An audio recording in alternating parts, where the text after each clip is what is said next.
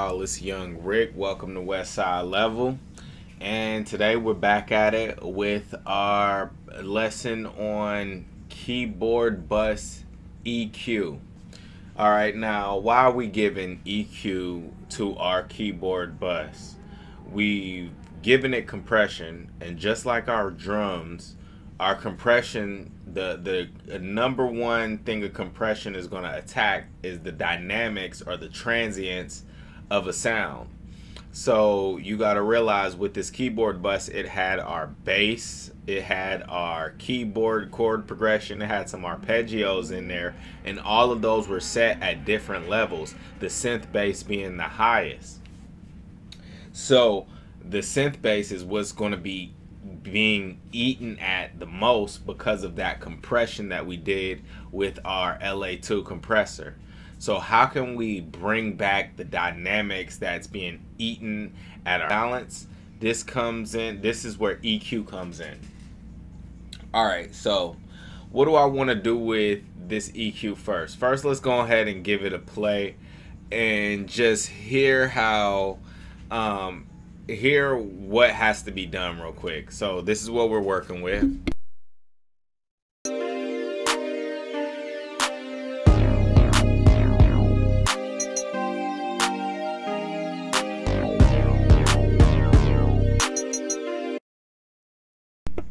Okay, it's not bad, but there's definitely dynamics we can bring back. So the first thing I want to think about in terms of dynamics is I want to bring that chord progression and those arpeggios back in our melody.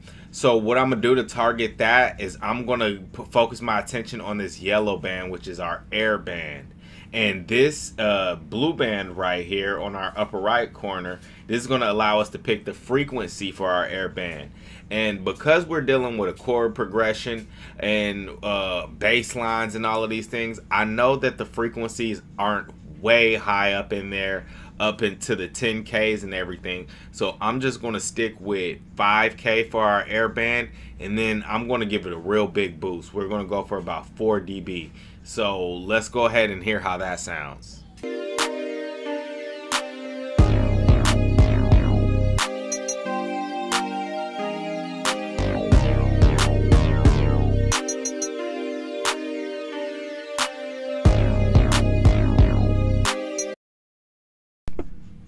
Alright, so I noticed when I did that, that definitely brought the tone of our lead synth, our synth lead, out so much more. So I'm going to go ahead and bypass the EQ, and I want you to listen to this lead synth. This is before our EQ.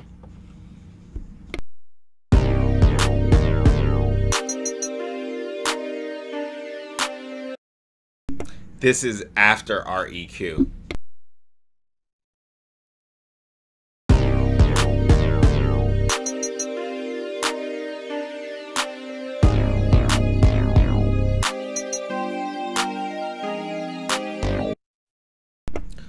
Now that's sounding great, but because we gave it such a big boost in that air frequency of 4 dB, we're going to have to compensate with the rest of this EQ to make sure that our drum bus, not our drum bus, but our keyboard bus is tonally balanced. So it's keyboard sounds and it's bass sounds. So I know I'm not going to really be using, we're not going to really need sub out of here, and we're not going to really need this low low bass sound. We're going to focus more on our mids. So I'm going to look at these green knob, which is our low mids, our red knob, which is our mids, and then our orange knob, which is our high mids, and we're going to play with that. I'm going to start off by giving our high mids a 2 dB boost, and we're going to hear how that sounds.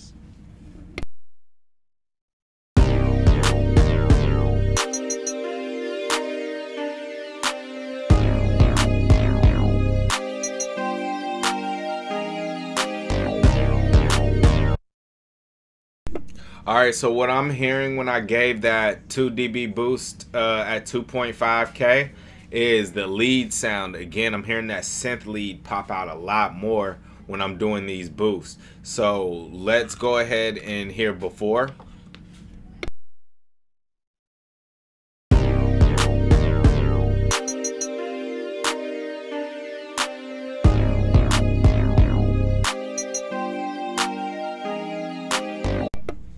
Okay, now here's after our EQ.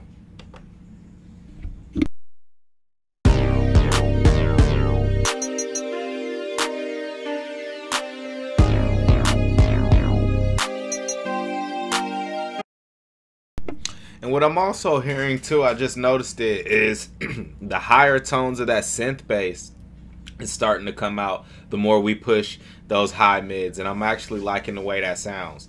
But okay, so remember we boosted 4 dB with that air band, and we only boosted 2 dB with the mid band, so we still have some more compensating to do with this EQ.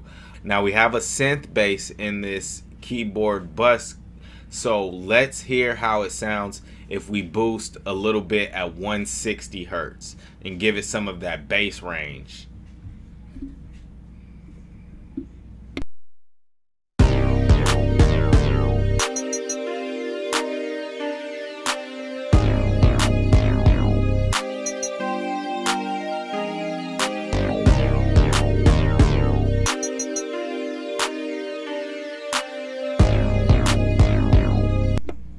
Alright, so I'm not hearing much of a difference at 160 hertz, so I'm going to go ahead and leave it at just a 0.5 dB boost.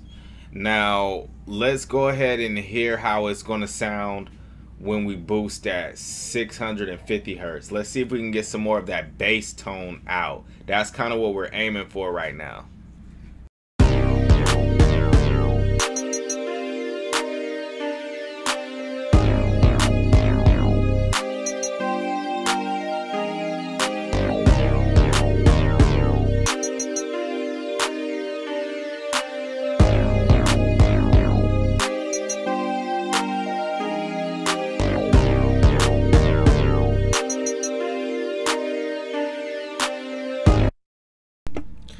Okay, so I'm really liking what that 650 hertz is doing to the bass, so synth bass. So I went ahead and boosted it by 1.5 dB.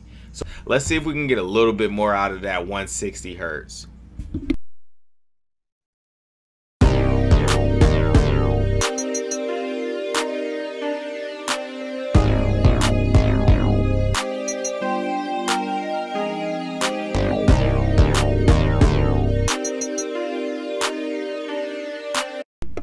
Alright, I'm really not liking how that 160 sounds, so I'm really going to go ahead and leave that alone. Let's see if we can get more out of that 2.5 hertz.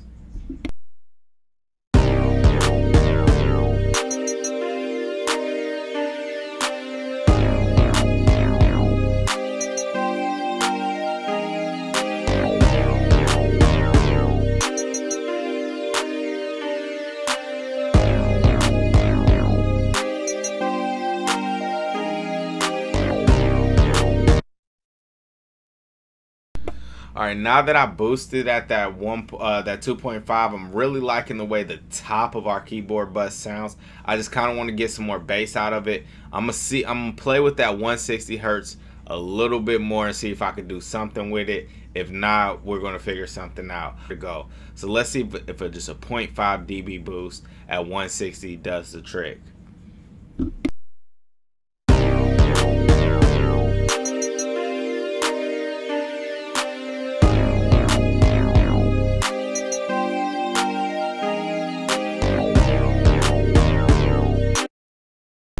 Okay, and for me, that actually definitely did the trick. The keyboard bus now is sounding tonally balanced, but just to hear what we did before we gain stage it, let's go ahead and give a before and after. So this is before we added our EQ to our keyboard bus.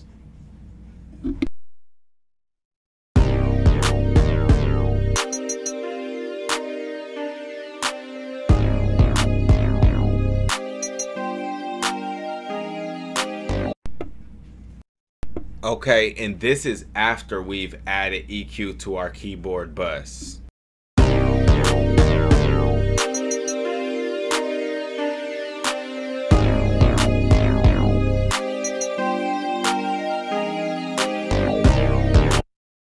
I just wanted to give you guys a before and after before we gain stage so you could really get a good listen of the EQ.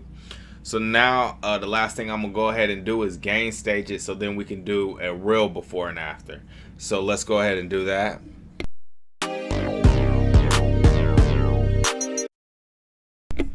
Alright, so our keyboard bus before EQ was sitting at 18 dB, so I went ahead and leveled it down. So now that we have everything gain staged, let's hear how everything sounded before we EQ'd it.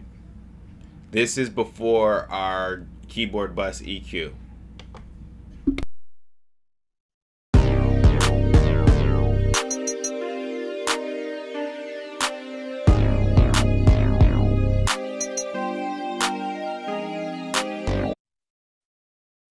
Okay, this is after our keyboard bus EQ.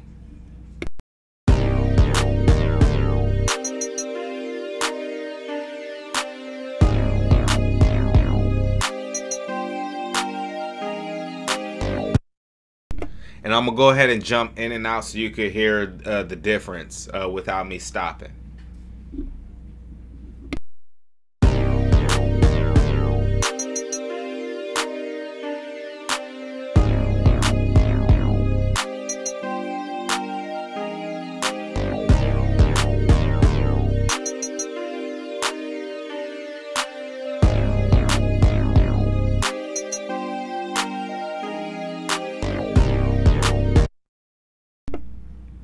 Okay, and so you'll notice that once we added EQ, I want you to go ahead and give a listen back after I explain this.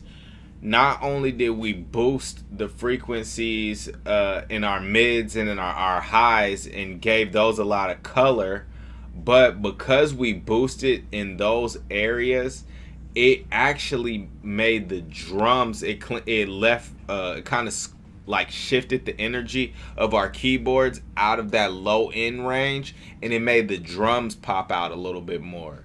So go ahead and give it a listen back and listen for those. As a matter of fact, I'll actually play it. So this is listen for those drums. This is before we added our EQ.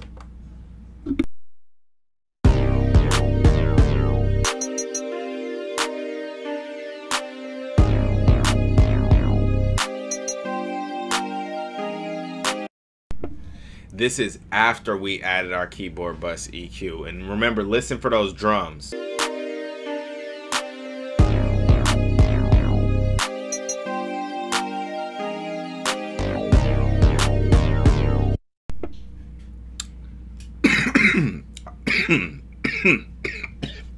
Damn. All right, and that was the tutorial for today. So the next lesson we get back on, we're gonna go ahead, because we just finished our keyboard bus, we're gonna now do mix bus processing over the whole mix. So we're gonna start with our mix bus compression. All right. Like always, thank you guys for tuning in. Y'all niggas be smooth. This is Westside Level. I'm Young Rick. Give me a like, comment, subscribe. Gone.